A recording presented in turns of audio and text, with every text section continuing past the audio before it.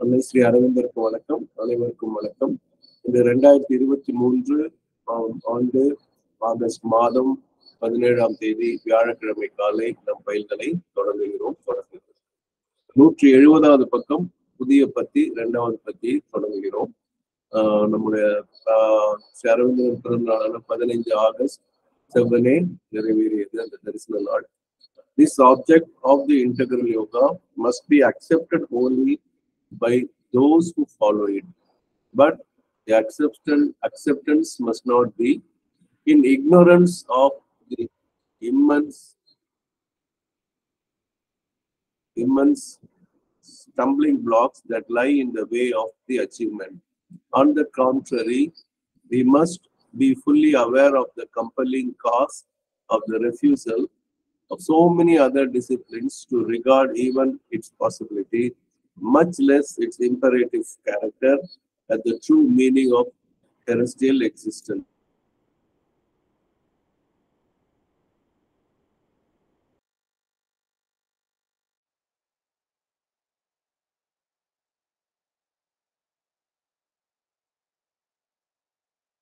முனீஸ்வரன் ஐயா கை எடுத்துன மாதிரி இருந்துச்சு. முனீஸ்வரன் ஐயா தெரிஞ்சு பண்ணீங்களா, தெரியாம வந்துச்சா, இல்ல ஏதாவது சொல்லணுமா? முனீஸ்வரன் ஐயா கை உயர்த்தலையா? கை உயர்த்தல.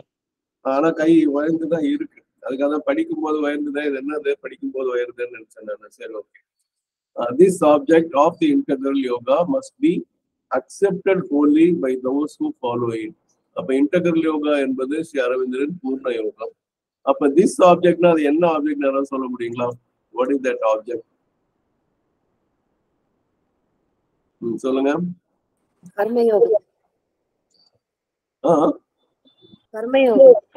மட்டுமா மொட்டையா அந்த மாதிரி இருக்காது இல்லையா? ஆப்ஜெக்ட் வந்து கர்மயோகம் சொல்லவே முடியாது. லைஃப். ஓகே, சொல்றேன். ராமலட்சுமி அம்மா. Works of sacrificing. என்னங்க? Works of sacrificing. அதுவும் கர்மயோகம் ரெண்டும் ஒண்ணுதான். பாகியலட்சுமி அம்மா. சார், இறைவனை அடைவது. அதுக்கு என்ன வரிகள், அது புரிய வரிகள்? இறைவனை தன்னுள்ளும் வெளியிலும். இதுதான் வந்துட்டு நீங்க சொல்றது இங்க இருக்கு. A discovery of the divinity in oneself is its first object. A total discovery of the divinity in the world behind the apparent denial offered by its scheme and figures, and last, a total discovery of the dynamism of some transcendent eternal. For its descent, this world and self will be empowered to break the disguising envelopes and become divine in revealing form and manifesting process, as they now are secretly in the hidden essence. இதுல நம்ம அன்னைக்கு பார்க்கும்போது இந்த 3 வார்த்தை ஞாபகம் இருக்கா பிரியாமா? இப்ப உங்களே கேட்கிறேன். என்னது? Individual, universal, டிரான்செண்டென்ட். அப்போ அந்த ஒவ்வொன்றிலும் இறைவனை கண்டுபிடித்தல்ங்கிறது கூட அந்த நேரடி சொல்ல ஒரு பயன்படுத்தல. இறை தன்மைன்னு சொல்றாரு. அது புரிஞ்சுக்கணும். Divinity is not divine. இறை தன்மைக்கும் இறைவனுக்குமே ஒரு சின்ன ஒரு வேறுபாடு. இறை தன்மை கொண்டு அப்ப டிஸ்கவரி வந்து ஒன் செல்ஃப் இண்டிவிஜுவல், வேர்ல்டு வந்து யூனிவர்சல், டிரான்செண்டன்ட் 3. அதை வந்து அப்புறம் டோட்டல் டிஸ்கவரி அதெல்லாம் வந்திருக்கு. அதனாலதான் இந்த உலகம் மாறும், அது வந்து அது வெளிப்படுங்கிறதெல்லாம் வந்து. பூர்ணேஸ்வரிமா நீங்க கை உயர்த்தி நீங்க சொல்லுங்கம்மா. சரி, இததான் சொல்ல நினைச்சேன் சார். இந்த உலக வாழ்க்கையில நம்ம செய்யற எல்லா வேலையிலயும் இறைவன் இருக்காரு. அதை கண்டுபிடிக்கணும். அறியாமைக்குள்ளேயும் இருக்காரு. அது வந்து கண்டுபிடிச்சு அதை இறைத்தன்மையா மாத்தணுங்கிறது தான் ஆப்ஜெக்ட் ஆஃப் இன்டெகிரல் யோகான்னு நான் சொல்லுவேன். கரெக்ட். அதுதான் சொல்ல நினைச்சேன். Thank you sir. அதுல this object of the integral yoga must be accepted only by those who follow it. இப்ப கர்மயோகம் வந்து ஆப்ஜெக்டா இருந்ததுன்னா அது பூர்ண கர்மயோகம் மட்டும் இருந்தா அது பூர்ண யோகமா இருக்க வாய்ப்பு இல்லை. புரியுதுங்களா பிரியாமா?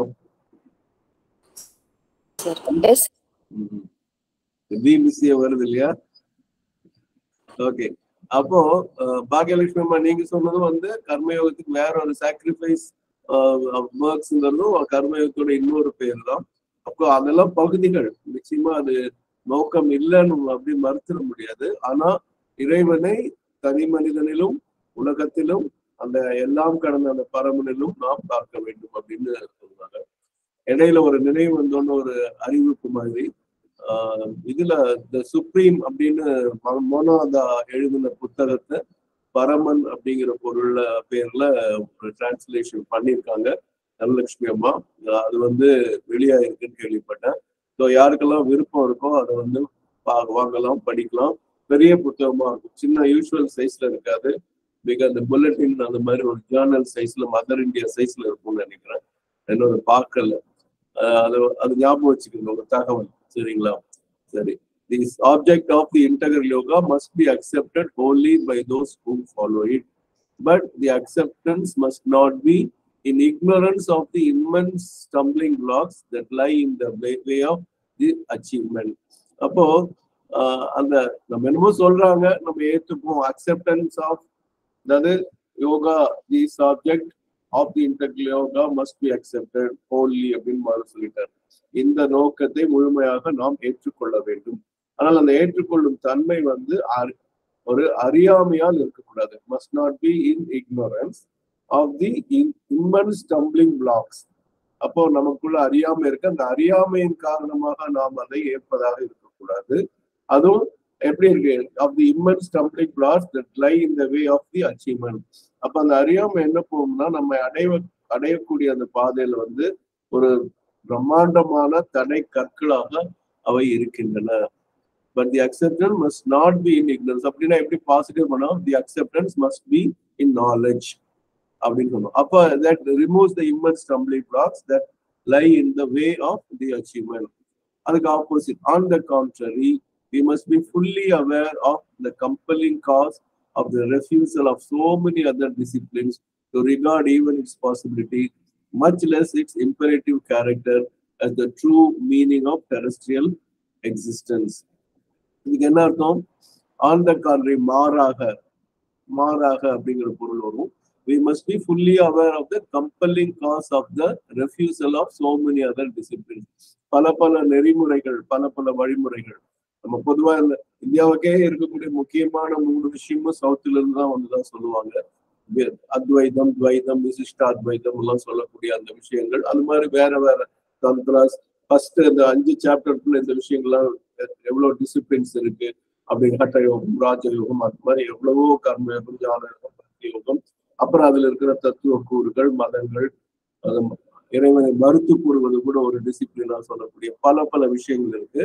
அவையெல்லாம் aware of the compelling cause of the refusal of so many other disciplines. So வந்து அவைகளெல்லாம் நம்ம ஒதுக்குற மாதிரி ஒரு கட்டாயம் ஏற்படுகிறது. அதற்கு என்ன காரணம் அப்படிங்கிறத நமக்கு தெரிந்து கொள்ள வேண்டும் சொல்றாரு. of the refusal of so many other disciplines to regard even its possibility as the true meaning of terrestrial existence, and much less its imperative character விட்டுட்டு as the true meaning of terrestrial existence. அப்ப அவைகள் எல்லாம் நம்ம வந்து புறம் தள்ள கூடாதுங்கிற பொருள் தான் படுது இல்லை. many other disciplines regard even its possibility, அது இருக்குமோ அப்படின்னு சொல்லி பார்க்க கூட முடியாத compelling cos of the refusal. அதை விட்டு அதெல்லாம் பார்க்காத. நீங்க கேள்விப்பட்டிருப்பீங்க, இந்த காதில் எல்லாம் மணி அடிச்சு நம்ம சம்பந்தப்படாத மத சொற்கள் வந்தால் வந்து அந்த காது அடிச்சு அந்த காதுக்குள்ள கூட அந்த மந்திரம் போய்விடக் கூடாதுங்கிற அளவுக்கெல்லாம் மறுத்திருக்காங்க நம்ம மக்கள். ரொம்ப ஒரே இது பார்க்க வேண்டும் அப்படிங்கிறக்காக அது வந்து ஒரு கான்சென்ட்ரேட்டட் எஃபர்ட்னு சொல்லலாம். அதனால compelling cos of the refusal of so many other disciplines to regard even it's possibility. அதை நடக்குமா, அதுக்கெல்லாம் வாய்ப்பு இருக்கான்னு கூட பார்க்க முடியாத அளவுக்கு ஒரு மறுதளித்தல் இருக்கு. Much less it's imperative character. அந்த இம்பரேட்டிவ் கேரக்டரும் சரி, கம்பல்லிங் காசும் சரி, ரெண்டும் ஒரே பொருள். இம்பரேட்டிவ்னா வலியுறுத்தக்கூடிய அந்த தன்மை, அந்த குணம். கம்பல்லிங் காசுனாலும் கட்டாயப்படுத்தக்கூடிய ஒரு காரணம். ரெண்டுமே ஒரே பொருள் சொல்லக்கூடியவைதான். as the true meaning of terrestrial existence. அப்படின்னா என்னன்னா, we must be fully aware of the compelling. அது வந்து ஏதோ நம்ம இந்த உலகத்தில் வாழ்வதற்கு எது உண்மையான காரணம் சொல்வதற்கு இந்த மறுதளித்தல் எல்லாம் ஒரு காரணம் மாதிரி ஒரு விஷயத்தை கொண்டு வரும். ஆனால் இதுல வந்து இதுக்கு அடுத்த சென்டென்ஸ் படிச்சோம்னா நம்ம, ஏன்னா எப்பவுமே அடுத்த சென்டென்ஸ் பாருன்னு வந்துச்சுன்னா அது வந்து காரணத்தை குறிப்பிட தொடங்கி இருக்குன்னு அர்த்தம். அதனால அதையும் படிச்சுட்டு நம்ம தமிழ் விஷயத்தை படிப்போம். இந்த இப்ப படிச்சதுல ஏதாவது சந்தேகம்னா கேளுங்க, ஏன்னா ரெண்டாவது படிச்சாலும் முழுசா புரியும். For here in the works of life in the earth, nature is the very heart of the difficulty that has driven philosophy to its heights of aloofness and turned away even the eager eye of religion from the malady of birth in a mortal body to a distant paradise or a silent piece of nirvana. நல்லா கவனிச்சிங்கன்னா என்ன வருதுன்னா, because here in the works of life இந்த earth nature, மூணு விஷயம் அதுல இருக்கு. Earth nature வந்து இந்த உலக இயற்கையில் நாம் வாழ்கிறோம், லைஃப் இருக்கு, அதுல வந்து பணி செஞ்சிருக்கோம். மூணும் கனெக்டடா இருக்கு, நல்லா புரிஞ்சுக்கோங்க. அப்போ இந்த உலக இயல்பில், உலக இயற்கையில் நாம் வாழும் வாழ்வில் அங்கதான் நம்ம இந்த கடமையை செய்ய முடியும். அப்ப அந்த இதுல இருக்க வேர்ட்ஸ் இருக்கு இல்லையா, is the very hard of the difficulty. அதுதான் வந்துட்டு இப்ப பக்தி யோகம் நெகிழும், ஞான யோகம் அறியும், ஆனா கர்ம யோகம் பாடுபடும் சொல்லுவாங்க. ரொம்ப, ஏன்னா உடல் உழைப்பு அதுல இருக்கு. அப்படி உடல் உழைப்பு இருக்கும் போது என்ன ஆகுதுன்னு கேட்டீங்கன்னா, அது என்ன பண்ணும், இது வந்து பிலாசபி வந்து கேபிட்டல் கொடுக்குது. அப்ப எல்லா தத்துவங்களும் சேர்ந்த டு இட் ஹைட்ஸ் ஆஃப் அலூஃப்னஸ். அப்போ அந்த பிலாசபி ரொம்ப, நம்ம எல்லாம் செஞ்ச வேதாந்தம் பேசாம வேலையை பாருங்கிற வார்த்தை நீங்க கேட்டிருக்கீங்களா? நிறைய பேர் பெரியவங்க சொல்லுவாங்க. ஏதாவது ஒருத்தர் செய்யாம இருக்கிறதுக்கு ஏதாவது ஒண்ணு சொல்லிட்டு முதல்ல வேதாந்தம் பேசுறதை நிறுத்து, வேலையை கவனி, மூலம் குழப்பப்பாரு அப்படிங்கிற சொல்ற வார்த்தையை நீங்க கேட்டிருப்பீங்க. ஆனா நமக்கு உண்மையா இருக்குன்னா அலூஃப்னஸ், ஹைட்ஸ் ஆஃப் அலூஃப்னஸ். அப்போ இந்த உலக வாழ்க்கையிலிருந்து விலகி செல்லக்கூடிய அந்த தன்மை, and turned away the eager eye of religion from the malady of birth. அப்போ அந்த ரிலீஜனுக்கு ஒரு கேபிட்டல் போட்டிருக்காரு, பிலாசபி கேபிட்டல் போட்டிருக்காரு. அதனால வந்து இது ஒரு சாதாரண மனித தத்துவம் அல்ல சாதாரண மனித மதம் என்று பார்க்காம அதுல ஈவன் ஈகர் ரிலீஜன், மதத்துக்கு ஒரு ஏதோ ஒரு செய்யணுங்கிற ஒரு ஆர்வம் உள்ள ஒரு ஆர்வம் நோக்கு இருக்கிறது. அதை கூட தள்ளுறாங்க. அதுக்கு முன்னாடி பாத்தீங்கன்னா refusal of so many other disciplines பார்த்தோம். இங்க டர்ன்ட் அவே ஈவன் அப்படின்னு போட்டு எதை டர்ன் அவே பண்றதுன்னா, எதை தள்ளி விடுதுன்னா ரிலீஜன். அது என்ன பண்ணோம், from the melody of birth in a mortal பாடி, இந்த உடலில் யாரை கேட்டாலும் பிறவாமை வேண்டும் பிறவாமை வேண்டும்னா சொல்லிட்டே இருப்பாங்க. அன்றி பிறந்து விட்டால் என்னை மறவாமை வேண்டும் சொல்லுவாங்க. அப்போ மெலடி அப்படிங்கிறது இந்த பிரெஞ்சுல வந்து நம்ம பிரெஞ்சு கத்துக்கும் போது உடம்பு சரியில்லைன்னு சொல்றதுக்கு பயன்படுத்துற வார்த்தை வந்து மலாதுன்னு சொல்லுவாங்க.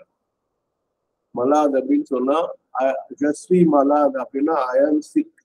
இந்த மெலடி அப்படிங்கிறது ஒரு நோய் மாதிரி. அப்போ அந்த மால்னு சொன்னாலே அந்த கெடுதல் அப்படிங்கிற பொருள் வரும். அதே மெலிக்னன்ட் டியூமர் அப்படின்னு சொன்னா கேன்சரான அந்த ஒரு கட்டி அப்படின்னு சொல்லுவாங்க. பெனிக்னன்ட் டியூமர் அப்படின்னு சொன்னா அது வந்து நல்லது, அது சொல்ல இல்லாத ஒன்று. ஸோ அந்த எம்ஏஎல் அப்படிங்கிற சொல்லே வந்து ரொம்ப அச்சுறுத்தக்கூடிய நோய்னு கூட சொல்லலாம். அப்ப அது எது அச்சுறுத்தக்கூடிய நோய்னு சொன்னா of birth in a mortal பாடி. இந்த மார்டல்னா இறக்கும் தன்மை உள்ள இந்த உடலில் பிறக்கும் அந்த நோயை, அந்த சிக்கலை இருந்து விலக வேண்டும். அது ஈகரை வந்து அது அதனுடைய இது என்ன சொல்லணும், முக்தின்னு சொல்லிட்டு இருக்கும். அது எங்க அங்கிருந்து மெலடி இருந்து விடுதலை எங்க போகும், டிஸ்டன்ட் பாரடைஸ். அப்ப எங்கேயோ சொர்க்கம் இருக்கு இந்த உலகத்துல இல்ல, அது எங்கேயோ ஒரு பாரடைஸ். பியும் கேபிட்டல் தான் போட்டுருக்காங்க. அப்போ body to a distant Paradise R mortal body to a silent piece of நிர்வாணம். நிர்வாணம்னா ஏதுமற்ற நிலை, சூன்ய நிலை. அதுல வந்து ஒரு அமைதியான ஒரு சலனமற்ற ஒரு நிலை இருக்கு. அதற்கு போவதுதான் நோக்கம் அப்படின்னு சொல்ற மாதிரி சொன்னாங்க. இந்த ரெண்டையும் படிச்சா அதுக்கப்புறம் திருப்பி knowledge, way of pure knowledge அப்படின்லாம் சொல்லி இப்ப ரிலீஜன்ல கொஞ்சம் அந்த பக்தியை கொண்டு வந்திருப்பாரு. ஒன் பை ஒன்னா படிச்சுட்டு முழுசா நம்ம டிஸ்கஸ் பண்ணலாம். இப்போ அடுத்து யார் படிக்கணும் தமிழ்ல? பிரியாமா? பாஸ்கரன் சார் கடைசியா படிச்சாருங்க சார். அது இன்னைக்கு வரல நினைக்கிறாரு.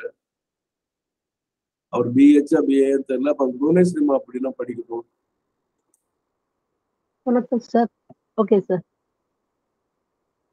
பேஜ் நம்பர் பக்கம் 264, இரண்டாவது பத்தி. பூரண யோகத்தை பின்பற்றுபவன் இந்த இலக்கை முற்றிலும் ஏற்பது தேவையாகும். ஆனால் இதை எய்துவதில் உள்ள பெரும் தடைகளை பற்றி சற்றும் அறியாமல் இதை ஏற்கக்கூடாது. மாறாக புவி வாழ்வின் மெய்யான அர்த்தமே இதுதான், இதுவே தவிர்க்க இயலாத உண்மை என்பதை ஏற்க முடியாமல் இதை நிறைவேற்றுவது சாத்தியமே இல்லை என்று கூட கருதுகிற பல பிற நெறிகள். நிறைவேறுவதுதான். அதான் சார், அந்த நிறைவேறுவதுங்கிறதுக்காக தான் எது டவுட்ஃபுல்லா தெரியுது நான் மாத்தினேன். சரி, இது நிறைவேறுவது சாத்தியமே இல்லை என்று கூட கருதுகின்ற பல பிற நெறிகள் இத்தகைய இலக்கை மறுக்க வேண்டிய கட்டாயத்திற்கு ஏன் உள்ளாகின்றன என்பதன் காரணத்தை முழுவதுமாக புரிந்து கொண்டுதான் பூரண யோக சாதகன் இதை ஏற்க வேண்டும். ஏனெனில் இந்த புவி வாழ்வில் செயலாற்றுவதில் உள்ள சிக்கல்தான் தத்துவ சாஸ்திரத்தை அதன் சிகரங்களில் தனித்திருக்குமாறு தள்ளிவிட்டது. ஆர்வமிகு சமய மனப்பான்மையை கூட இறக்கும் உடலில் பிறத்தலாகிய பிணியிலிருந்து பின்வாங்கி தொலைவில் உள்ள மோட்சத்தையோ நிர்வாணத்தின் அமைதியான சாந்தத்தையோ நோக்கி அந்த சிக்கல் திருப்பி விடுகிறது. நன்றி சார். எனக்கு இன்னொரு டவுட் சார். எனக்கு இந்த வாக்கியத்தை இன்னொருக்க நீங்க சொல்லி கொடுங்க. ஒரே நிமிஷம். இந்த வார்த்தை பிறத்தலாகிய இறக்கும் உடலில் பிறத்தலாகிய பிணியிலிருந்து பின்வாங்கிய தமிழ் எவ்வளவு அழகா இருக்கு. மெலடி படிச்சோம் இல்லையா? இப்ப உங்க சந்தேகத்தை கேளுங்க சார். எனக்கு ஒரு ஒரு வார்த்தை அது என்ன அர்த்தத்தை கொடுக்குதுன்னு தெரியணும் சார். மெலிக்னன்சின்னு ஒரு வேர்டு இருக்கு, மெலிக்னன்சின்னு. அது அது என்ன? அது கேன்சர் சம்பந்தப்பட்ட வார்த்தை மாதிரி நான் பார்த்திருக்கேன். அதுவா? பேச்சுல சொன்ன மேலிக்னன்ட் டியூமர் அப்படின்னாலே புற்றுநோய் கட்டி. பயாப்சின்னு ஒண்ணு சொல்ல, கட்டி இருக்குன்னு சொன்னா அந்த கட்டியை பயாப்சி சொல்லி லேப் டெஸ்ட் பண்ணி அதுல புற்றுநோய் இருந்தா அதோட ரிப்போர்ட் மேலிக்னன்ட் டியூமர் அப்படின்னு வரும். அதே பினைன்னு சொன்னீங்கன்னா அது நல்லதுங்கிற பொருள் இல்லாம கெடுதல் இல்லை. பொதுவா பினைன்னா நல்லதுன்னு அர்த்தம். ஆனா அந்த புற்றுநோய் போல கெடுதல் கிடையாது அப்படிங்கிறது ஒரு கட்டி, அவ்வளவுதான் அப்படிங்கிற ஒரு பொருள்ல வரும். அப்ப மேலிக்னன்ட் அப்படின்னு சொன்னா அது something to do with cancer அல்லது உயிர் போக்கும் ஒரு பிணிங்கிற சொல். நோய்ங்கிறது நான் சொன்னேன், பிணிங்கிற சொல் ஐயா போட்டிருக்காரு. இந்த இடத்துல அது மலடி அப்படிங்கிறது மலடி அப்படிங்கும்போது MAL அப்படிங்கும்போது நோய் சம்பந்தப்பட்ட பிணி சம்பந்தப்பட்ட. அப்ப பிறப்பு இறப்புங்கிறது ஒரு பிணியாக நம்மளை பற்றி கொண்டிருக்கு. எப்படி பிணின்னு சொன்னா தமிழ் அது சொல் பாருங்க, நம்மளை பிடித்திருக்கும் பற்றி கொண்டு இருப்பதுதான். சாமானியமா அந்த நோய் விட முயற்சி பண்ணாது, நம்ம கூடயே இருக்க பார்ப்போம். பிணைத்தல்ங்கிறதால கட்டி போடுறதால. அதனால அந்த தமிழ் சொல்லும் அவ்வளவு அழகான சொல் அது. அப்ப என்ன பண்ணனா நம்ம இறைவன் தான் இந்த மாதிரி இந்த முதலில் ஒன்றும் அதாவது உயிரற்ற அந்த ஜடமாக இருந்து அந்த ஒடுக்கமாக இருந்து அதுல இருந்து உயிர் வருகிறது. உயிர் வரும்போது இறப்பு என்ற ஒன்று வருகிறது. நம்ம பிறப்பு இறப்பு என்ற பிடியில் கட்டுண்டு இருக்கிறது அப்படின்னு சொல்றது. அதுல இருந்து விடுறதுக்குன்னா ஈகர் ஐ ஆஃப் ரிலிஜன். அந்த மதத்துக்கு உண்மையிலேயே இந்த மாதிரி நல்லா விட்டு போகணும், நல்ல ஆன்மா இதா இருக்கணும், பூர்ண மாதிரி அது பார்த்தாலும் என்ன பண்ணும், எல்லாத்தையும் திருப்தி பண்ண முடியாதனால இந்த உலக வாழ்க்கையே வேண்டாம், நம்ம சொர்க்கத்துக்கு போயிடலாம், முக்தி அடைஞ்சிடலாம், சால்வேஷன் அப்படிங்கிற சொல்லலாம் தான் பயன்படுத்துவாங்க அப்படின்னு சொல்லுவாங்க. இப்ப உங்களோட கேள்விக்கு பதில் வந்துச்சான்னு சொல்லுங்க. என்ன கேள்வி இது? மேலிக்னன்ட் பற்றி தான் சொன்னீங்க புவனேஸ்வரி. சார் எனக்கு இது கொஞ்சம் ஒரு முரண்பாடா தெரியுது சார். எது முரண்பாடு? இது பகவான் வாழ்க்கையே ஒரு யோக சாதனை தான், வாழ்வு யோகம்னு சொல்றாரு. ஆனா பிறப்பு இறத்தல் ஆகிய அந்த பிணியிலிருந்து விடுபட்டு நிர்வாணாக்கே போகணுங்கிறது அதுக்கு ஆப்போசிட் தானே? ஆமா, ஆப்போசிட்டா. இங்க பாருங்க, இது ஸ்ரீ அரவிந்தரோட சொற்கள் அல்ல, கருத்து அல்ல. நல்லா புரிஞ்சுக்கங்க. இங்க என்ன சொல்ல வர்றன்னா, அந்த மதம் என்ற ஒன்று இந்த பிணியிலிருந்து விலகி சொர்க்கம் என்ற ஒன்றுக்கோ அல்லது ஒன்றுமற்ற நிர்வாணத்துக்கோ போக வேண்டும் என்று நம்மளை காட்டுகின்றதே தவிர இந்த மாதிரி பூரண யோகம் மாதிரி சொல்வதில்லை அப்படிங்கிற பொருள்தான். இப்ப புரியுது. இதுதான் சார் கொஞ்சம் கன்ஃபியூஸ்டா இருந்தது. அதாவது ஒரு சென்டென்ஸ் தனியா பாத்தீங்கன்னா எதிர்ச்சொல் மாதிரி தோணும். இப்ப அந்த 2 சென்டென்ஸ் பிரியாமா சொல்லுங்கம்மா. சார் நீங்க முடிச்சிருங்க சார். இல்ல முடிச்சுட்டேன், சொல்லுங்க சார். இது தடைகளும் சிக்கலும் அது எக்ஸாக்டா என்ன மீன் பண்ண வராங்க சார்? எந்த தடை, எந்த சிக்கல்? நீங்களே சொல்லுங்க. நீங்களே, நான் சொல்றேன், அதுக்கு முன்னாடி நீங்களே சொல்லுங்க பாப்போம். அறியாமைதான் சொல்றாங்க சார். அதுதான் அங்க பாருங்க, முதல் தடை வந்து அறியாமை. அதுல வந்து அங்க ரிலிஜன், அந்த பிலாசபி, ஏன்னா அவனே அறியாமல் இருக்கான். அவங்ககிட்ட போய் தத்துவம் எல்லாம் எப்படி இருக்கும், மதம் எப்படி இருக்கும், மத கோட்பாடுகள் எதுவுமே இருக்காது. அப்ப முதல்ல இதுல this object of the integrity of God must be accepted only by those who follow it. அப்படின்னா அது என்ன ஆப்ஜெக்ட் நம்ம பார்த்தோம்? அந்த தனி மனிதன், அந்த இது உலகில், பிறகு வந்து கடந்த எல்லாம் கடந்த இந்த கடவுள் பரமனாகிய ஒன்றில் இறைத்தன்மையை கண்டுபிடிக்கிற அந்த நோக்கத்தை நம்ம இன்டெகிரல் யோகா வந்து முழுமையாக ஏற்றுக்கொள்ள வேண்டும். ஆனா தி acceptance must not be ignorance in ignorance of the immense stumbling black. அப்போ நமக்கு வந்து இப்போ படிக்கும் போதே இப்ப புவனேஸ்வரி டவுட் வருது, இது எப்படி அரவிந்தர் கோட்பாட்டுக்கும் இதுக்கும் இதா இருக்குன்னு ஒரு கேள்வி வருதா இல்லையா? இது எதிரான சொல்லா இருக்கு அப்படிங்கிற வரும்போது அதெல்லாம் வந்து எல்லாருமே நம்ம அந்த வார்த்தைகளோட புரிஞ்சுக்கிறது, அதோட என்ன சொல்ல வரான்னு தெரிஞ்சுக்காம இருக்கிறதுலாம் ஒரு இக்னரன்ஸ் வந்து இருக்கு. அதெல்லாம் ஸ்டம்பிளிங் பிளாக்ஸ், தடுக்கக்கூடிய தடை கற்கள். அது இம்மன்ஸ்லாம் பிரம்மாண்டமாவும் இருக்கு. that lie in the way of the achievement. நம்ம அச்சீவ்மெண்ட் என்னன்னா பூர்ண யோகத்தை முழுமையாக இறைத்தன்மையை கண்டுபிடித்து அதை வெளிப்படுத்துவதுதான் அதோடைய சாதனை. அதுக்கு இவையெல்லாம் தடைகளாக இருக்கும். சரிங்களா? On the contrary, we must be fully aware of the compelling cause of the refusal of so many other disciplines to regard even its possibility, much less its imperative character, as the true meaning of terrestrial existence. அப்படின்னா மற்ற இதுவே இதா இருக்கும்போது நம்ம ஏன் அது இருக்குன்னு பார்க்கணும். இப்ப நான் இதை விட்டுட்டு வேற ஒரு புதுசா ஒண்ணு சொல்றேன், நல்லா கவனிங்க.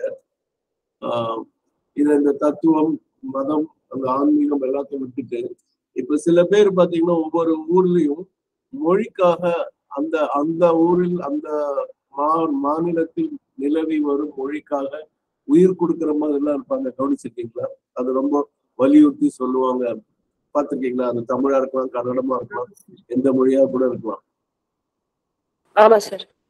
அது ஒரு பக்கம் வச்சுக்கோங்க. மதமா ஒரு பக்கம் இருக்கும், எங்க மதம் சிறந்ததுன்னு சொல்லி. இந்த இப்ப நான் கேள்விப்பட்டேன், ஆந்திரால இருந்து ஒருத்தவங்க வந்தவங்க, இந்த தமிழ்நாடு அந்த மதராஸ் மனதே அப்படின்னா அந்த பிரிக்கும் போது இருந்த இதுல வந்து ஒரு இனம் இன்னொரு இனத்தை ஒன்றதெல்லாம் இருக்கு.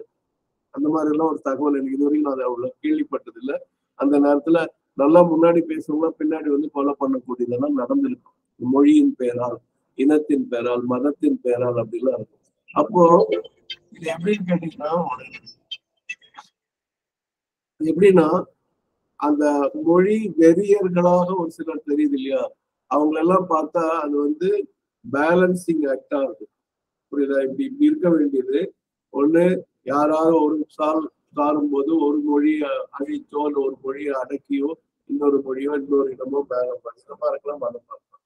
அப்ப இதெல்லாம் நம்மளும் பேலன்ஸ் பண்ணும். அப்ப இன்னொன்னு கீழே இருக்கும்போது அதே மாதிரி எப்படி அகத்தியர் வந்து அந்த திருமணம் ஒரே ஒரு அகஸ்தியர், அந்த இவரு பரமசிவன் அந்த பார்வதியோட திருமணத்தப்போ எல்லாம் கூட்டம் சேர்ந்து உலகம் வந்து மேல போய் கீழே தெற்கு தாழ்ந்த உடனே அவர் கீழே வந்து சமப்படுத்துறாரோ, அது மாதிரி இந்த இடத்துல என்ன compelling cost, fully aware of the compelling காஸ்ட்னா இந்த மாதிரி இப்ப நமக்கு அதான் பார்க்க சிலதெல்லாம் வெறுப்பா இருக்கும். அந்த முரணான பேச்சுக்கள்லாம் அதுல இருக்கும். நிறைய ஒட்டிக்கொள்ளக்கூடிய தன்மை, சண்டை சச்சரவு எல்லாம் வரக்கூடிய தன்மைகள் இருந்தாலும் அதோட அடிப்படை நோக்கம் பார்த்தா பேலன்சிங்கா தான் இருக்கும். அது கேட்கும் போது இது எப்படி அவங்க சண்டை போறது எப்படி பேலன்சிங்கா இருக்கும்னா, அந்த மாதிரி ஒரு இங்க ஒரு திருக்குறள் கேள்விப்பட்டிருக்கோம், இடிப்பாறை இல்லாத ஏமராமன் கெடுப்பார் இல்லாலும் கெடும் அப்படின்னு. கேள்வி கேட்க ஆள் இல்லாட்டி கெடுக்கிறக்கு ஆள் இல்லாட்டி கூட அந்த மன்னன் வந்து கெட்டு போயிடுவாங்கிற பொருள் இருக்கும். அப்ப இந்த குழுக்கள் அது வந்து முரணான குழுவா இருந்தாலும் சரி, அது வந்து ஒரு எதிர் பேச்சு பேசும்போது ஒரு சமநிலை கொண்டு வர வரும். அந்த பாட்டு கேட்டிருப்பீங்க, உலகம் சமநிலை பெற வேண்டும், உயர்வு தாழ்விலா நிலை வேண்டும் அப்படின்னு ஒரு பாட்டு கேட்டிருக்கீங்களா? ஆமா. அகஸ்தியர் படத்துல அது அப்ப அந்த இதுவும் திலகதேமா சொல்லுங்க. இல்ல அவர் சீர்காழி கோவிந்தன் அவர் பாடுவார் சார். அப்போ அந்த பாயிண்ட் தான் இங்க வந்து இந்த compelling cos of the refusal of so many other டிசிப்ளின்ஸ்னா அதுக்கு காரணம் அதுதான். அது நீங்க ஒவ்வொரு இப்ப கர்மயோகத்துல இருந்து மிச்சம் ரெண்டு பார்த்தா கர்மயோகம் தான் சிறந்ததுன்னு சொல்லும் போது நீங்க பணி செய்து போய்கொண்டே இருக்கலாம். உனக்கு பக்தி தான் உனக்கு ஒரு இதயம் இருக்கணும், அதுல நிகழ்ச்சி இருக்கணும். அதெல்லாம் இல்லாதவங்களுக்கு கர்மயோகம் தான் நல்லது. அதே மாதிரி ஞான யோகம் எல்லாத்துக்கும் ஞானம் வந்துடாது. இப்படி கர்மயோகத்துல இருக்கிறவங்க சொல்லுவாங்க. நீங்க எந்த நம்ம வள்ளுவரோட குரல் எந்த அதிகாரம் எடுத்தாலும் எதை பத்தி சொல்லுவாரோ அது உயர்த்தி அதுவே தலைங்கிற ஒரு வார்த்தையை பயன்படுத்தி கவனிச்சிருப்பீங்க. அது வந்து அப்பப்ப அது முக்கியத்துவம் சொல்ற மாதிரி. அதே மாதிரி ஞான யோகம் போகும்போது ஞானம் தான் இப்ப வந்து இவல்யூஷன்ல மைண்ட் தான் கடைசியில வந்துச்சு, அதனால ஞானம் தான் முக்கியம். பக்தி எல்லாம் ஒரு மாற்று குறைவு, கர்மயோகம் அதை விட குறைவு அப்படின்னு சொல்றவங்க பண்ணும். பக்தி யோகத்துக்காரங்க இன்னும் சிம்பிளா சொல்றது, கலியுகத்துக்கு லாப ஜபம் இருந்தா போதும், நம்ம பக்தி இருந்தா போதும், கர்மயோகம் செய்ய தெரியலன்னா பரவாயில்ல, ஞான யோகம் செய்யலன்னா பரவாயில்ல, அது மட்டும் போதும்னு சொல்லி அதை மட்டும் எக்ஸ்க்ளூசிவா பண்ணிட்டு இருப்பாங்க. ஆனா நீங்க வந்து இந்த அதர் டிசிப்ளின்ஸ் ஏன் இருக்குன்னு பார்த்து அது ஏன் வந்திருக்கு, கம்பெல்லிங் காஸ் அதெல்லாம் ஏன் மறுக்கிறாங்க அப்படின்னு பார்க்கணும். அதை வந்து ரொம்ப அழகா ஸ்ரீ அரவிந்தர் முதல் பகுதியில சொல்லிட்டு, ரெண்டாவது பகுதியில வந்து for here in the works of life in the earth's nature is the very heart of the difficulty that has driven philosophy to heights of aloofness. அப்ப இந்த சிக்கல்கள் நிறைய இருக்கு. எப்படி சொன்னாலும் நீங்க அன்னைக்கு மோனிசியமா நீங்க ரொம்ப அழகா சொன்னீங்க, அப்பா இவங்களோட போராடிட்டு இருக்கிறது சும்மா இருக்கலாம்ப்பா, என்ன கஷ்டமா இருக்கு இந்த மனிதர்களோட நம்ம இது பண்றது. அதான் கர்மயோகத்தோட ஒரு விஷயமே அதான். அதோட ஹார்ட் இருக்குன்னா அதுதான் வந்து கோர்லாம் சொல்லுவாங்க. அதை பார்க்கும்போது இந்த தத்துவம் எல்லாம் என்ன பண்ணுச்சு, அலூஃப்னஸோட உச்ச கட்டத்துக்கு போயிடுது. அந்த விலகி இருக்கக்கூடிய தன்மை, விட்டேற்றி, நம்ம தமிழ்ல ஒரு வார்த்தை சொல்லுவோம், தமிழ்ல கொச்ச தமிழ்ல விட்டேத்தியா இருக்கான் அப்படின்னு சொல்லுவோம். அது நல்ல தமிழ் சொல்லுவோம், விட்டேற்றியாக எல்லாத்தையும் விட்டுட்டு நம்ம பாட்டுக்கு அப்படி ஞானியமா இருக்கிறது தான் அந்த அலூஃப்னஸ், ஹைட்ஸ் ஆஃப் அலூஃப்னஸ். அதுல உயர்ந்த உச்ச கட்டத்துக்கு போயிடறாங்க. அதனாலதான் பிலாசபி வந்து அப்படி இருக்கும். அப்புறம் இந்த ரிலீஜனுக்கு ஈகரா இருந்தா கூட அது என்ன பண்ணும், தூரத்தில் இருக்கிற பாரடைஸ்ங்கிற சொர்க்கத்துக்கு போகும், அந்த இதுக்கு சொல்லி இதெல்லாம் இப்படி இருக்கு அப்படிதான் ஸ்ரீ அரவிந்தர் சொல்றாரு. தவிர இது தன்னுடைய கொள்கையாக அவர் சொல்லவில்லை. அதனால எப்பவுமே நீங்க வந்து ஒரு பகுதியை எடுத்துட்டு அவருடைய கொள்கையாக நம்ம நினைச்சு கொள்கையிடக்கூடாது. கவனிச்சிருங்க, சரியா? Thank you sir. இல்ல அவன் பூரேஸ்வரமா பிரியாமா ரெண்டு பேத்துக்குமே இந்த பதில் ஓகே.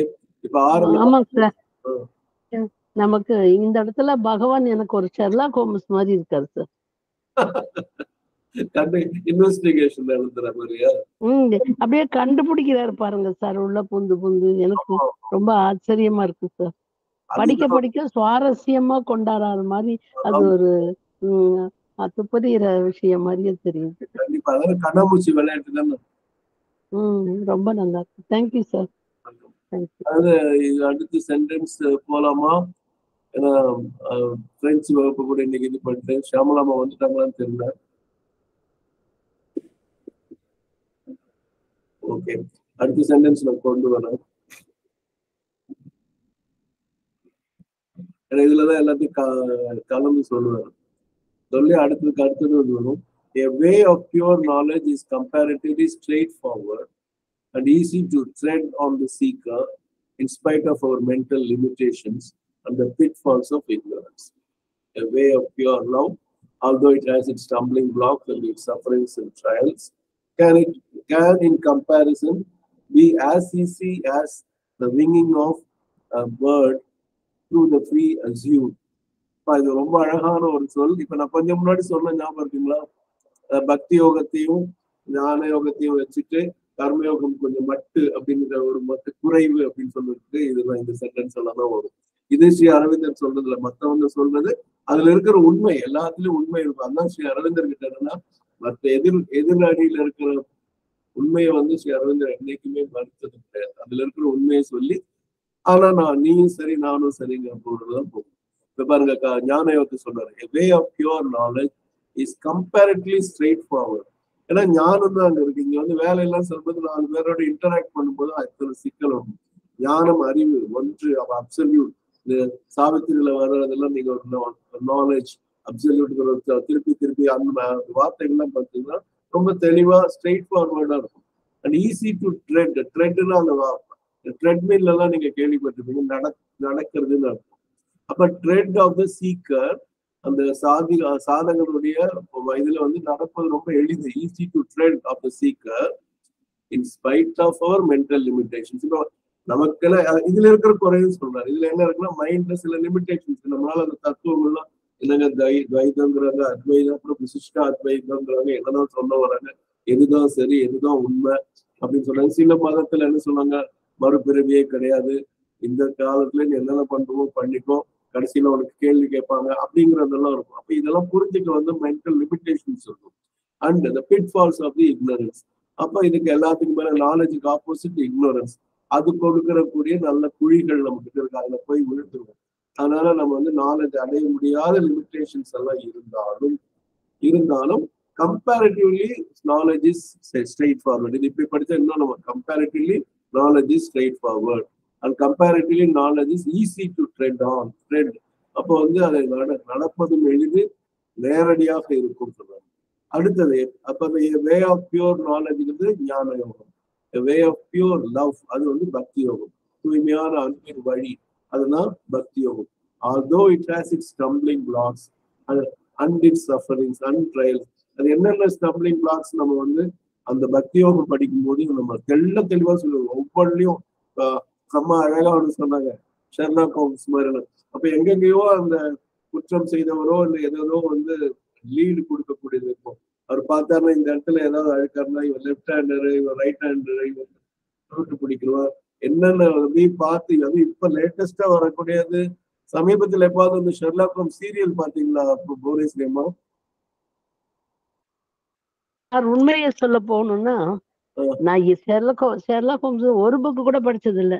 ஆனா அவர் துப்பறியும் கதை எழுதுறதுல ரொம்ப சிறந்தவர். எனக்கு அந்த காலகட்டத்துல இவ்வளவு இங்கிலீஷ் வராது சார், அதனால அது தொட்டாலே பயம். அதனால ஆனா அதை தொடர்ந்து நம்ம காப்பி அடிக்கிறதெல்லாம் நிறைய நடந்திருக்கும் இல்லையா, நம்ம தமிழ்ல நிறைய வரும். அதை படிக்கிற போது இன்ட்ரெஸ்டிங்கா இருக்கும். ஆனா இவரோட பெயர் வந்து ரொம்ப ஃபேமஸ். நாளைக்கு வேணா நான் அந்த வீடியோ போட்டு காட்டுறேன். ஒருத்தர் பார்த்தா கடன்னு சொல்லுவாரு, இவரு இடது கை பழக்கமா இருக்கும், இவருக்கு போல வந்து லெப்ட்ல இப்படி நடக்கிறார், அப்படியே பிரிச்சு சொல்ற 100க்கு 100 சரியா இருக்கும். எப்படி அப்சர்வ் பண்றதுங்கிறது அப்சர்வேஷனுக்கு அந்த ஷெர்லாக் ஹோம்ஸ் ரொம்ப இதாகும். நீங்க சொன்ன மாதிரி இந்த இடத்துல வந்து வந்து எல்லாத்தையும் பிரிச்சு மேய்ஞ்சிட்டாங்கன்னு சொல்றாங்கல்ல, இதுக்கு மேல சொல்றது எதுவுமே இருக்காது. அதான் அவ்வளவுதான் அவர் சொல்றது. அதான் அந்த இதுல பார்த்தோம்ல சமாதி பயணத்துல சஃபர்ட் அ லாட், என்டியூர்ட், என்னென்ன வார்த்தைகள் போடுறாங்களோ அதெல்லாம் இந்த வரிகள் எல்லாம் காட்டும் அவர் செய்து அவர் நடந்து வந்த பாதை. முடிக்கிறேன். Way of pure love அல்வர்ட் it's stumbling blocks. இங்கேயும் ஸ்டம்பிளிங் பிளாக் போடும், பக்தியிலையும் தடைக்கற்கள் உள்ளன. And it has its sufferings, it has its trials. இப்ப சஃபரிங் ட்ரையல்ஸ் எல்லாம் நம்ம எத்தனையோ அந்த மதத்துக்கு எதிரான இதெல்லாம் பார்த்துக்கோல, கல்லுல கட்டி கடலுக்குள்ள போட்டது வந்து சஃபரிங் தானே.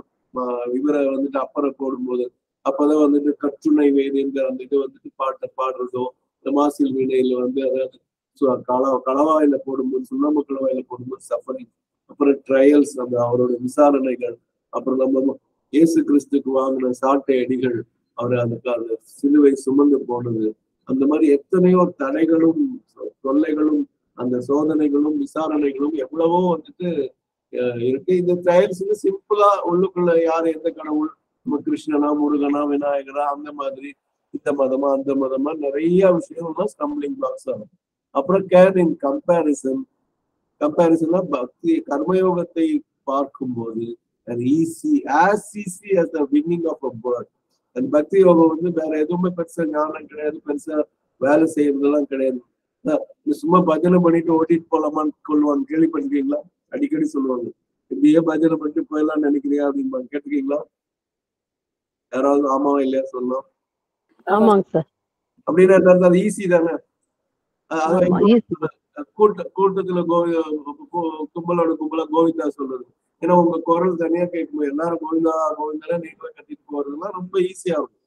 ஞான யோகம் மாதிரி இப்படி பேசிட்டு இப்ப இது என்ன சொல்ல வர்றாரு, ஆப்போசிட்டா இருக்குங்கிற மாதிரி எல்லாம் அறிவு சிக்கல்கள்லாம் இதுல கிடையாது. அதனால as we see as the winging of a bird through the free azure.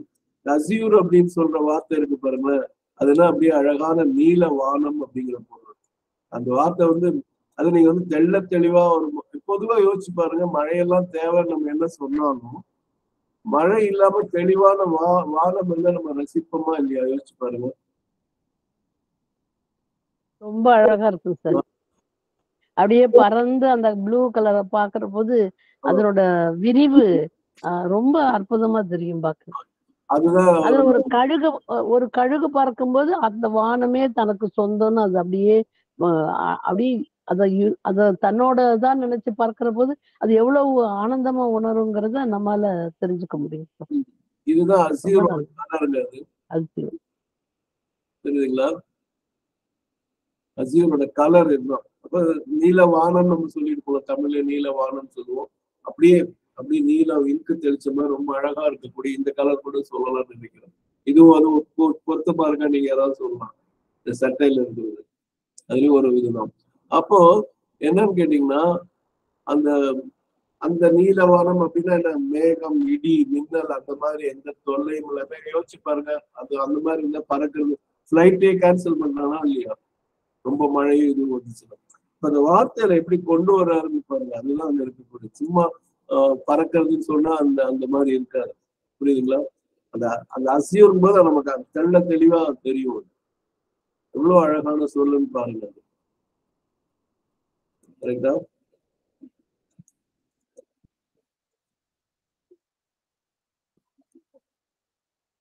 Bhubaneswar சொல்லுங்கம்மா.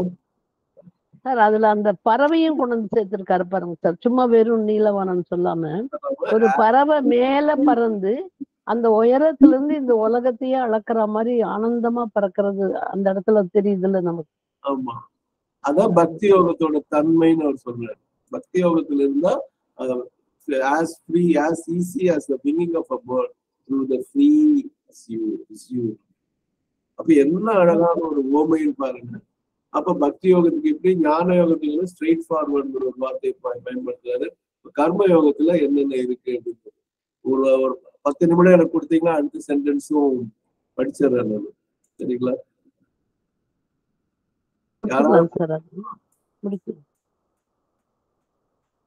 For knowledge and love. கை வச்சுங்களா? தரிசனம் ஐயா சொல்லுங்க. அருமை சார். சார் இந்த தமிழாக்கம் வந்து நான் படிக்கிறேன் சார். இந்த தமிழாக்கம் நீங்க படிச்சு முடிச்ச உடனேயும் இந்த தமிழாக்கத்தை நான் படிக்க தயாராக இருக்கிறேன். கண்டிப்பா அற்புதமான வரிகள். For knowledge and love are pure in their essence and become mixed and embarrassed, corrupted and degraded only when they enter into the ambiguous movement of the life forces and are seized by them for the outward life's crude movements and obstinately inferior motives. நாலேஜ்னா ஞானம், லவ்னா பக்தி. அது capital L capital போட்டாங்க. அப்ப இறை ஞானம், இறை பக்தி are pure in their essence. அது சாரத்தில் தூய்மையானவை. and become mixed and embarrassed. embarrassed அப்படிங்கிறது ஒரு தர்ம சங்கடமான நிலைமை. அப்போ வந்து இந்த நாலேஜும் சரி, லவ்வும் சரி, பக்தியும் ஞானம் என்ன பண்ணுதுன்னா எது கூட கலக்கும் போது கீழே கொண்டு வந்துருவோம். Ambiguous moments of life. ஆம்பிகுவஸ்னா குழப்பமான இயக்கங்கள். இந்த என்ன சொல்றது, பிராண சக்திகளின் குழப்பமான இயக்கங்கள்ல என்ன ஆகுதுன்னா மிக்ஸ்ட் ஆயிடும், கலந்துரும். எம்பரஸ்னா ரொம்ப தர்மசங்கரமான நிலைக்கு கொண்டு வரும். கரப்டட், ரொம்ப ஊழல் மாதிரி பல விஷயங்கள் பாதை மாறி போயிடும். டீக்ரேடட், தரம் தாழ்ந்துடும். only when they enter into the ambiguous movement of the life forces and are seized by them for the outward life's crude movements. அப்ப வந்து வெளியே அந்த மூவ்மெண்ட் ரொம்ப க்ரூடுனா ஒரு நாகரிகமா இல்லாம அநாகரிகம்னு சொல்லலாம், ரொம்ப முரட்டுத்தனம்னு சொல்லலாம். இல்ல வந்து ஒரு கூத்து கிடையாது, opposite, கடமுடங்கிற and obstinately inferior motive. பிடிவாதமான தாழ்மையான கீழான ஒரு நோக்கங்கள். தாழ்மையான சொல்றதோட கீழான அற்பத்தனமான நோக்கங்கள்ல இது கொண்டு வரணும். அப்போ இந்த எப்படி இருக்குன்னு பாருங்க. இந்த கர்மயோகம் செய்யும் போது வர இதைத்தான் புவனேஸ்வர் அன்னைக்கு நீங்க சொன்னது இதெல்லாம் தான் இருக்கும். யோசிச்சு பாருங்க. இந்த போதுப்பா சாமி நீங்க நினைக்கிறீங்களா, அதெல்லாம் எங்களால வந்து இன்னொன்னு நான் வந்து யாரையும் எதையும் குறிப்பிட்டு சொல்ல, பொதுவான இதுல சொல்றேன். நம்ம எங்கேயோ ஆசிரமத்திலிருந்து நீங்க இருக்கக்கூடிய ஒவ்வொரு தியான மையங்கள், ரெலிக் சென்டர்ஸ் எங்க போனாலும் என்ன, ஒரு பக்கம் ஆன்மீகம் எல்லாமே நற்செயல்கள், தொண்டுகள், சேவைகள் எவ்வளவோ இருந்தாலும் தனி மனிதனுடைய அந்த ஆணவம் அங்க வந்து காட்டுதா இல்லையான்னு யோசிச்சு பாருங்க. 2 பேர் இருந்தா 3 குரூப் இருக்காங்களா இல்லையான்னு யோசிச்சு பாருங்க. நான் சொல்றது வெறுமனே தியான மையங்கள் மட்டும் ஆசிரமத்திலேயே அது நடந்துட்டு இருக்கு. இதெல்லாமே இந்த movement, ambiguus movement, ஆப்ஸ்டினேட்லி inferior motive. இப்ப நான் ஒண்ணு சொல்றேன், எந்த சென்டர் நான் மையம் சொல்லல பொது வெளியில. நான் வந்து சமீபத்துல கேட்ட ஒரு இது அதிர்ச்சி ஊட்டும் தகவல் அப்படின்னு சொல்லுவோம். என்னன்னு கேட்டீங்கன்னா, ஒரு ரெலிக் சென்டர் இருந்திருக்கு. ஒண்ணு சமாதி மாதிரி அதுக்குள்ள பதிச்ச ரெலிக்காவும் இருக்கு. இன்னொன்னு பொதுப்படையா அந்த மாதிரி வைக்க மாட்டாங்க. அது ஏதோ சம்பந்தப்பட்ட ஒரு விஷயம்.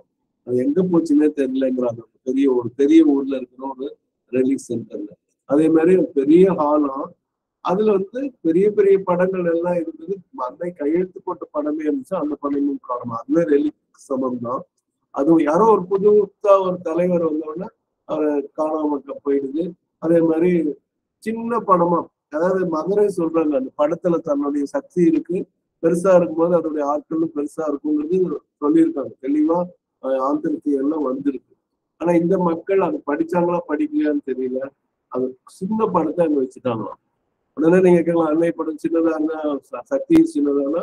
அந்த மாதிரி பல பேர் வந்து போற இடத்துல பெருசா இருக்கும்போது நீங்க பாருங்க, எந்த தியான மையம் போனாலும் சரி, பொதுவா அந்த அன்னையோட படம் லைஃப் சைஸ்ங்கிற மாதிரி தான் வச்சிருப்பாங்க. அரவிந்தர் படம் பெருசா தான் வச்சிருப்பாங்க.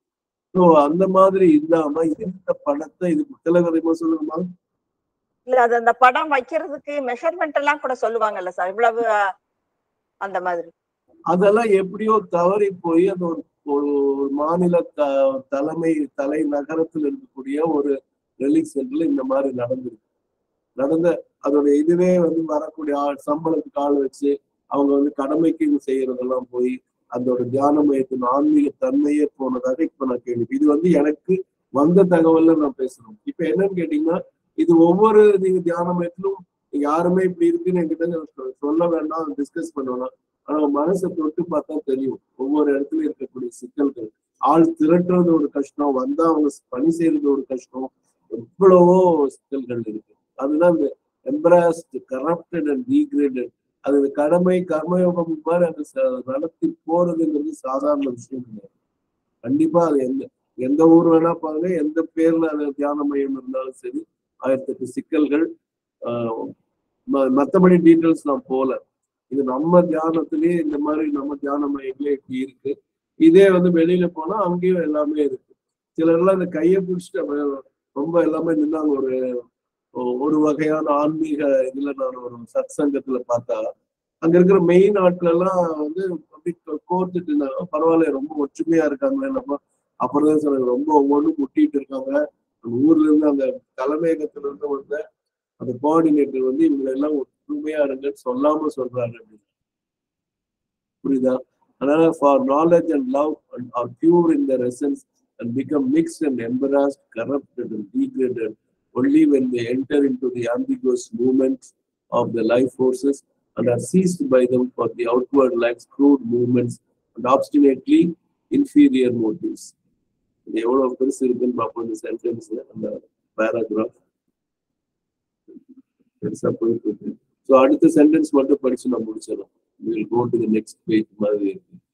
Alone of the three powers, life, or at least a certain predominator will in life, or has the appearance of something impure, accursed, or fallen in its very essence.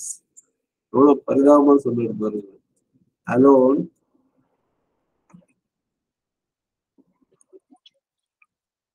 அது கர்மயோகத்தில் இருக்கிற விஷயங்கள். ஏன்னா அது வைட்டல் வந்தாலே அதுல எல்லா சிக்கல்களும் வரும். இப்போ பல நான் டீட்டெயில்ஸ் போல பல ஆசிரமங்கள்ல என்னென்ன மாதிரி குற்றம் குறைகள்லாம் வருது, அது மேல எப்படி குற்றம் சாட்டுறாங்க, எப்படி பேர் கெடுது அப்படின்லாம் நீங்க கேள்விப்பட்டிருப்பீங்க. அது வந்து பதவினாலே வரலாம், இல்ல இந்த பாலியல் குற்றச்சாட்டுகள் எல்லாம் கூட வருது. அதுக்கெல்லாம் என்ன காரணம்னு வைட்டல்லாம் பண்ற பாடு, கொடுத்துற பாடு. வைட்டலும் பிசிக்கலும் சேர்ந்து பண விஷயமும் வரும். Alone of the 3 powers of life. அப்ப அந்த அலோன் ஆஃப் த 3 படிக்குமா, தப்பா படிச்சுன்னா மன்னிக்கவும், ஒருத்தருங்க அலோன் ஆஃப் த 3 powers, இந்த 3 இதுல தனியா நிக்கலாம். Alone of the 3 powers, life, or at least a certain predominant will in life. The will in life நான் சொல்லியிருக்கேன், நம்ம இதுக்கு முன்னாடி இதே சொல்ல பார்த்தோம். வாழ வேண்டும் என்ற இச்சை, அந்த வாழ அந்த விளைவு இருக்கக்கூடிய அந்த வாழ்க்கை உயிர் இருக்கு இல்லையா, அதாவது certain predominant will in life has the appearance of something. இதுல இன்னொரு வார்த்தை என்ன போறோம்னா appearance ஒரு வார்த்தை போடுறாங்க. The தோற்றம் தான் இருக்குன்னு சொல்லுவாங்க. Has the appearance of something impure. அது பார்த்தாலே தூய்மையற்ற நிலை. Accursed அப்படின்னா சபிக்கப்பட்ட ஒன்றாக இருக்கு. Or fallen in its very essence. அதோட சாரத்திலேயே கீழே விழுந்துருச்சு, அடிப்படையே போன மாதிரி ஒரு தோற்றத்தை கொடுக்கக்கூடிய விஷயம். இதை பத்தி நம்ம வெள்ளிக்கிழமை ரொம்ப சுவாரஸ்யமா இருக்கு. இந்த தொடர்கதையில எல்லாம் ஒரு முக்கியமான இடத்துல சீரியல்ல, டிவி சீரியல்லும் சரி, தொடர்கதையிலும் சரி, அங்கே ஒரு உருவம் தெரிந்தது அப்படின்னு சொல்றது யாருங்கிறது அடுத்த வாரம் பார்த்தா தெரியும். நாளை வரை நாம் காத்திருப்போம். சரிங்களா? தனசேன் ஐயா நீங்க சொன்ன மாதிரி அதை படிச்சிருக்கேன். இதுபடியே நீங்க தான் வர்றீங்க. ஓகே, நன்றி சார். சோ பக்கம் 265. மனிதனிடம் குறைகளும் அறியாமையின் இடர்களும் இருந்த போதிலும் செயல்யோக பாதையுடன் ஒப்பிடும்போது ஞானயோக பாதை பின்பற்ற சற்று எளிதானது, நேரடியானது. அவ்வாறே பக்தியோக பாதையும் பேரிடர்களும் இன்னல்களும் சோதனைகளும் இருந்த போதிலும் செயல் யோகத்துடன் ஒப்பிடும்போது நீலவானில் சிறகடித்து செல்லும் சுதந்திர பறவையின் பாதையை போன்ற சுலபமான பாதையாக இருக்கக்கூடும். ஏனெனில் அன்பும் அறிவும் தமது சாரத்தில் தூய்மையானவை. உயிர் சக்திகளின் சந்தேகத்துக்குரிய இயக்கங்களுடன் இணைந்து கீழ்த்தரமான நோக்கங்களையே விடாப்பிடியாக கொண்டிருக்கும் வெளிவாழ்வின் பண்படாத இயக்கங்களுக்காக அந்த உயிர் சக்திகள் அன்பையும் அறிவையும் கைப்பற்றி பயன்படுத்தும் போதுதான் அன்பும் அறிவும் இடர்பட்டு தரம் குறைந்து கலப்படமாகி உருக்குலைகின்றன. அன்பும் அறிவும் இல்லாத உயிர் சக்தி அதன் சாரத்தில் சபிக்கப்பட்டு வீழ்ச்சியடைந்த அசுத்தமான சக்தியாகவே தெரிகிறது. உயிரில் இயங்கும் சங்கற்பம் எப்படியும் இத்தகைய தன்மையை கொண்டதாகத்தான் தோன்றுகிறது. Thank you sir.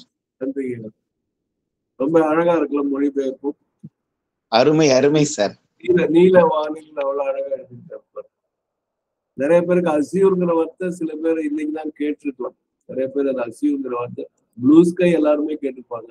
அசியூர்ங்கிற வார்த்தை ரொம்ப, ஆனா இதுல கண்டிப்பா வருது. சாவித்திரியில அது இருக்கு. சாவித்திரி படிக்கிறவங்களுக்கு அது தெரியாத வார்த்தை கிடையாது. கொஞ்சம் கொஞ்சமா இந்த 175ங்கிற மெயில் கல்லத்தோட போறோம். 1.25 மாதிரி எழுதுவாங்க. ஸோ ரொம்ப அழகான இதை படிச்சிருக்கோம். நம்ம மணி 7 ஆச்சு. அடுத்து யாராவது ஏதாவது கருத்து சொல்லலாம், இல்ல சந்தேகம் கேட்கலாம். இன்னைக்கு எனக்கு நேரம் இருக்கு.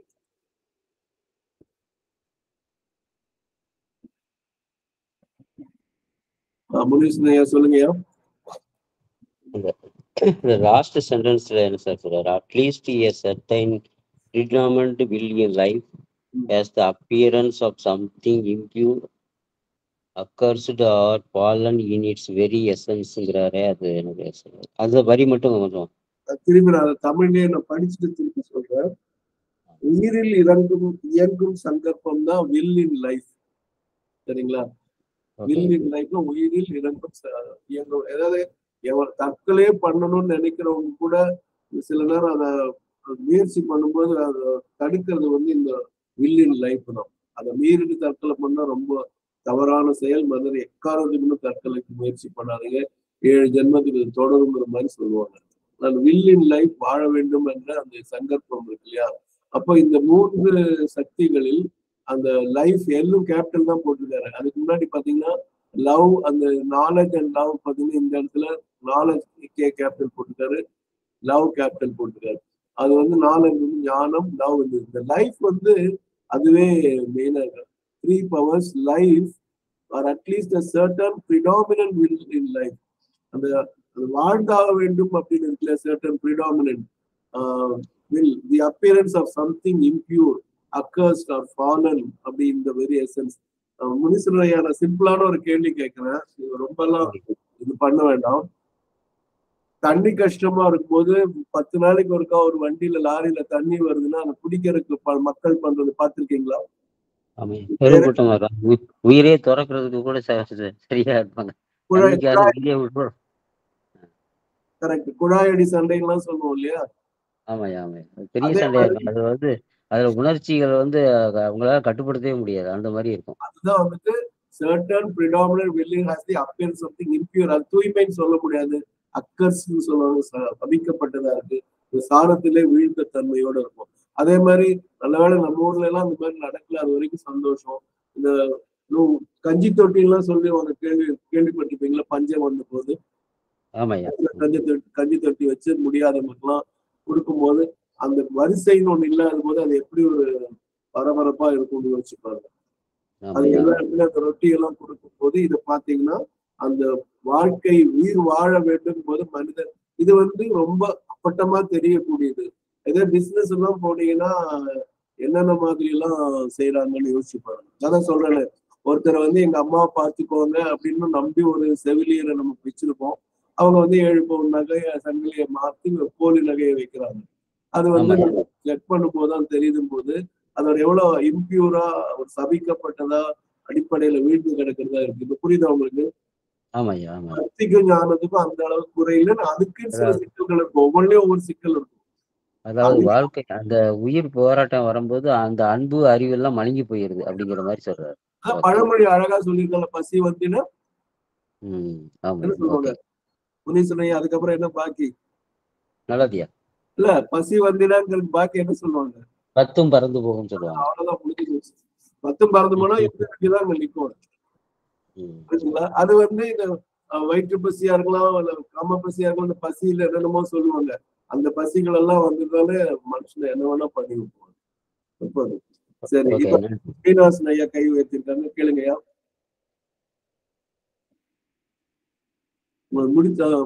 சொல்லுங்க ஸ்ரீனிவாசன், கடலூர் ஸ்ரீனிவாசன் ஐயா. அன்மியூட் பண்ணி பேசுறீங்களா? இல்ல தெரியாம? இப்ப பகவான் பர்த்டேக்கு ஆசிரம் வந்திருந்தோம். இந்த அகில இந்திய வைகரை சந்தா சேர்ப்பு முகாம் எப்பயும் வழக்கமா செஞ்சோம். அதுல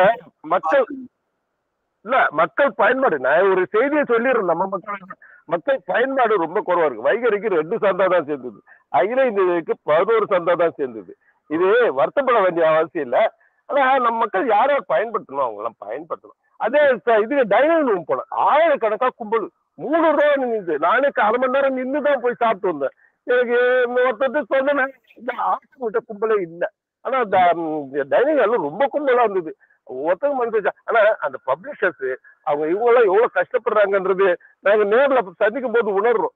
தயவுசெய்து யாரும்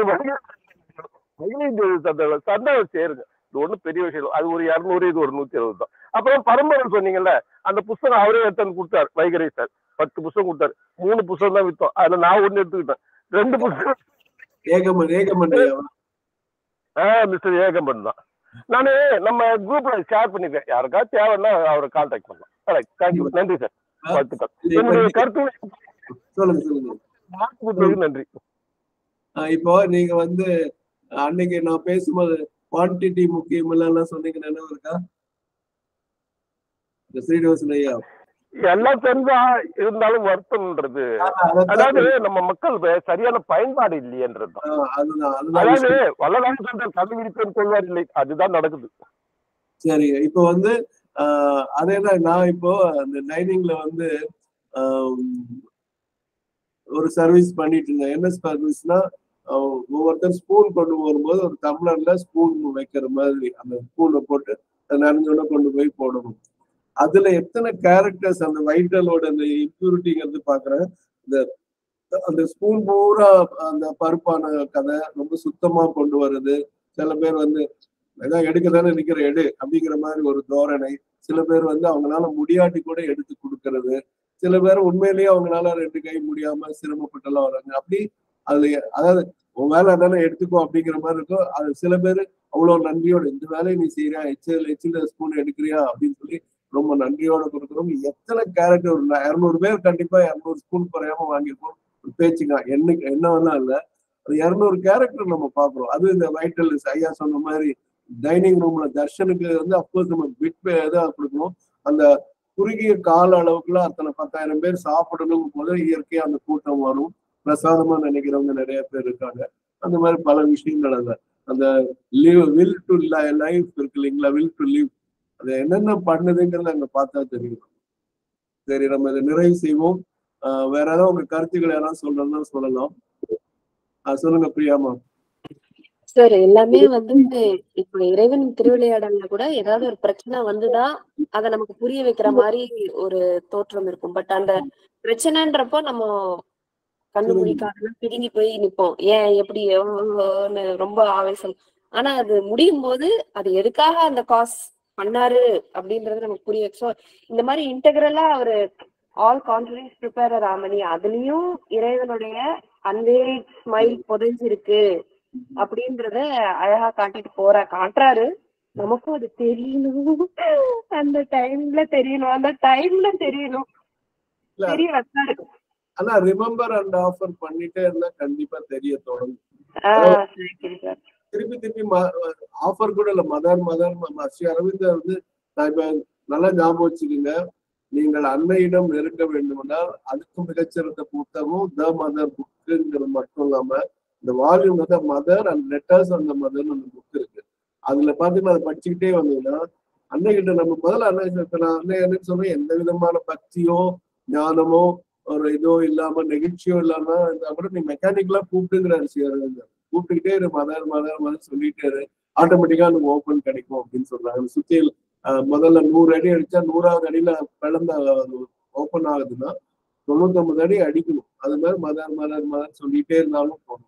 உங்களுக்கு எந்த இது வந்து உடனே இதுதான் வழி இதெல்லாம் கிடையாது. உங்களுக்கு எந்த வழி தோதுப்படுதோ என்ன சொல்றாங்க, எந்நேரமும் நினைக்கிறது முக்கியம். முடியலையா அட்லீஸ்ட் ஒரு வேலை ஆரம்பிக்கும் போது மதருக்கு ஞாபகம் வச்சுக்கோ, முடிக்கும் போது மதர்ன்னு சொல்லி முடியும். அந்த மாதிரி அதையும் சொல்றாரு. எத்தனை விஷயம் சொல்லியிருக்காரு அது மதர் அண்ட் லெட்டர்ஸ் அந்த மதர். அது நீங்கெல்லாம் ரொம்ப இந்த மாதிரி ரொம்ப தத்துவங்கள்லாம் இருக்குது. அழகா படிச்சீங்கன்னா டெய்லி ஒரு 10 நிமிஷம் இல்ல ஒரு பேராகிராஃப் இல்ல ஒரு லெட்டர் மட்டும் படிச்சீங்கன்னாலே நீங்க அன்னையிடம் நெருங்கக்கூடிய தன்மை அதிகமாகும். பிரியமா இது எதுக்கு சொல்றேன்னா அந்த தெளிவு கண்டிப்பா பெறும். அன்னை தெளிவு காட்டுவாங்க. அதுக்கு மேல நம்ம எல்லாரும் நீங்கெல்லாம் நிறைய பேர் சாவித்திரி அந்த குழுவெல்லாம் இருக்குனால சாவித்திரி ஒன்று போதும் உன்னை இந்த வழியை விட்டு செல்லல. ஆனா சாவித்திரி படிச்சாலும் சரி உங்களுக்கு எது ஒத்து வருதோ அதை செஞ்சுக்குவாங்க. நம்ம வந்து இப்போ ஒரு சொல்லுங்க பிரியாமா சொல்லுமா. சார் அப்போ இதுக்கெல்லாம் படிக்க ஒவ்வொருத்தர் துறையிலயும் அவங்கவுங்களுக்கு தோணும். பட் இது படிக்க என்ன தோணுதுன்னா சார், மெடிக்கல் ஃபீல்டே இன்டெகிரலா பாக்குறதுக்கு ஒரு ஒரு ஓப்பனிங் கிடைச்ச மாதிரி இருக்கு சார். ஏன்னா நோயோட வராங்க, பிரச்சனையோட வராங்க. ஆனா அதுல கியூரிங்ன்ற அவங்களோட கியூர் பண்றதுக்கு ஒரு இன்டெகிராலிட்டி அங்க பிறக்குது. அண்ட் அவங்க ஒவ்வொருத்தரும் ஒரு சுபாவத்துல இருப்பாங்க, ஒவ்வொருத்தர் ஒரு ட்ரஸ்ட் இருக்கும் இருக்காது. அதெல்லாம் பார்க்காம we are taking to the wellness of the patient, towards the wellness of the patient. அதுல ஒரு இன்டெகிராலிட்டி பகவான் தெரிய வச்சிருக்காரு. நீங்களும் அந்த லைன்ஸ்ல புரிய வச்சிருக்கீங்க சார். தேங்க்யூ. இப்போ இன்னொரு காட்டுறேன். நீங்க சொன்ன ஒரு விஷயத்துக்கு ஒரு சின்ன பிரசன்டேஷன் மாதிரி காட்டுறோம் பாருங்க. யார் இருக்கீங்களோ முடியுமோ இருங்க. இது ஒரு சின்ன பாயிண்ட் இப்ப இவங்க சொல்லும் போது எனக்கு கிடைச்சது.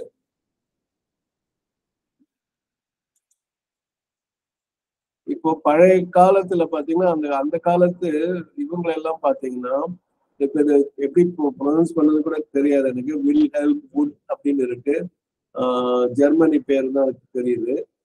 பாருங்க ஃபீல்ட்ஸ் பாத்தீங்கன்னா எக்ஸ்பெரிமெண்டல் சைக்காலஜி பிசியாலஜின்னு போட்டிருக்காங்க. இது எந்த வருஷம்? 1830 to 1920 முன்னாடி நடந்த ஒரு விஷயம். அதுக்கு முன்னாடி இந்த 19க்கு முன்னாடி வந்த சயின்டிஸ்ட் எல்லாம் பாருங்க, அவங்க ஒரு ஃபீல்ட்ல திறமையானவங்களா இல்லாம பல ஃபீல்டுல இருக்காங்க. இங்க இதுக்கு நான் சொல்ல வந்த பாயிண்ட் என்னன்னா, நல்லா கவனிங்க.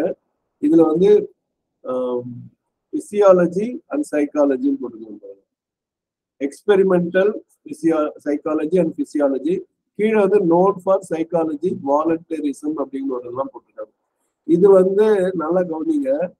இப்போ அந்த காலகட்டத்துல ஒரு இன்டெகிராலிட்டி மாதிரி இருக்கு, இதுதான் அப்படின்னு குறுகாம இருந்துட்டு, அப்புறம் எப்ப இந்த ஸ்பெஷலைசேஷன் ஒண்ணு போனாங்களோ அப்போ ரொம்ப அந்த ஒரு ஃபீல்டுல ரொம்ப டீப்பா போறாங்களே தவிர பரவலான பார்வை இல்லாம போயிடுது. வேற எங்கேயும் போக வேண்டாம். நம்ம இதுலயே வந்து ஹாஸ்பிட்டல் வந்து அலோபதியில வந்து ஆயுர்வேதத்தையோ ஹோமியோபதியோ அந்த டாக்டர்ஸ் பாக்குற மாதிரி இப்ப எனக்கு அந்த வருத்தம் இந்த பிரியாமா சொல்றாங்க பாருங்க. அதாவது ஒரு இன்டெகிரல் இதுன்னு பார்த்தா ஹோமியோபதி டாக்டர்ஸ் வந்து ஒரு இன்பேஷண்ட்டை வைக்கணும்னா இங்கே நர்சிங் ஹோம்ல இடமெல்லாம் ஆயுர்வேதத்துக்கு இடமெல்லாம் தனித்தனியா இருக்கு. ஆனால் இன்பேஷண்ட் இல்லை. அந்த கேர்னு சொல்லக்கூடிய பெரியவங்களை பார்க்கறதாகவும் நோயாளிகளை பார்க்குற நர்சிங் ஹோம் மாட்டோம் அலோபதி தான் இருக்கே தவிர இன்டெகிரல் இது இன்னும் எனக்கு தெரிஞ்சு வரல. இன்னும் அதாவது அந்த எண்ணம் இன்னும் அந்த அந்த அப்படி பரவலாக பார்க்கக்கூடிய ஒருங்கிணைப்பு தன்மை இன்னும் நிறைய வரணும். இப்போ ஒண்ணும் வேண்டாம், இப்போ வாய்ப்புன்னு வரும்போது அன்னைக்கு ஒருத்தர் சொன்ன இங்க இருக்கிற சித்த மருத்துவர் சொன்னார், அதிமதுர பொடியும் ஒரு துளி ஒரு ஒரு கிள்ளுன்னு சொல்ற மாதிரி அதான் ஒரு சிட்டிகை, அதான் சரியான சொல், ஒரு சிட்டிகை மஞ்சள் பொடியும் போட்டு தண்ணியில ஊற்றி அதை குடிச்சிட்டோம்னா அந்த வாய் குணமாகுதுன்னு சித்த மருத்துவர் சொன்னாரு. இப்ப நம்ம பிரியாமாவே சொல்லும் போது கடுக்கா பொடியா இருக்கும் சொல்றீங்களா பிரியாமா? நீங்க திரிபலாசூர்னு சொல்லுவீங்க. அப்போ அதுல இதுவும் இருக்கும்னு நினைக்கிறேன். அதுல இன்கிரீடியன்ஸ் பார்த்தா தெரியும். அந்த பார்வை வந்தாலே பெரிய விஷயம். ஏன்னா சில பேர் எல்லாம் அலோபதியில ரொம்ப டீப்பா இருக்கிறவங்க ஹோமியோபதியும் சித்த மருத்துவத்தையும் ஒரு பொருட்டாவே நினைக்க மாட்டேன். இப்ப நம்ம படிச்சுட்டு இருக்கிற மாதிரிதான். இப்ப பக்தி யோகம் ஞான யோகம்னு பக்தி யோகம் மிச்ச ரெண்டையும் கண்டுக்காது, ஞான யோகம் மிச்ச ரெண்டும் கண்டுக்காது, கர்மயோகம் மிச்ச ரெண்டும் கண்டுக்காத மாதிரி அலோபதியில இருக்கிறவங்க மற்ற எந்த சிஸ்டத்தையும் பார்க்கவே மாட்டாங்க. ஆனா அதுல ஒவ்வொன்றிலையும் இருக்கக்கூடிய தன்மைகள் பார்த்து சும்மா ஒரு பூரண இப்ப சில ஆபரேஷனோ வேற ஏதோ ஒண்ணா கண்டிப்பா அலோபதி தான் அதுக்கு முக்கியமான விஷயம். அதை நம்ம அடிப்படையா வச்சுட்டு டயக்னாசிஸ்க்கு அதுக்கு எம்ஆர்ஐ ஸ்கேன் அந்த மாதிரிலாம் வச்சுட்டு எல்லாம் பண்ணலாம். இப்ப பிரியாமா அறிமுகப்படுத்தின உங்களுக்கு எல்லாம் ஒரு தகவலா இதையும் சொல்றேன் நானு. டாக்டர் மது கார்த்திஷ் அப்படின்னு சொல்லி குரோம்பேட்ல இருக்காங்க. அவங்க வந்துட்டு நாடி பிடிச்சா அப்படி ஒரு இப்படி பாக்குறாரு 10 விஷயம் சொல்றாரு அப்படின்னு சொன்னா எம்ஆர்ஐ ஸ்கேன் மாதிரி சொல்றாரு. இது வரைக்கும் என்னுடைய அனுபவத்துல அந்த மாதிரி ஒருத்தர் பார்த்தது கிடையாது. ரொம்ப அழகான ஒரு டயக்னோசிஸ் டெஸ்ட் பை இது. சரி, நான் இப்போதைக்கு இதை வந்து நிறைவு செய்யறேன். ஏன்னா மணி 7:15 போகுது. நீங்க விட்டு செல்ல வேண்டாம், இருங்கள். ரெக்கார்டிங் க்ளோஸ் பண்றப்போ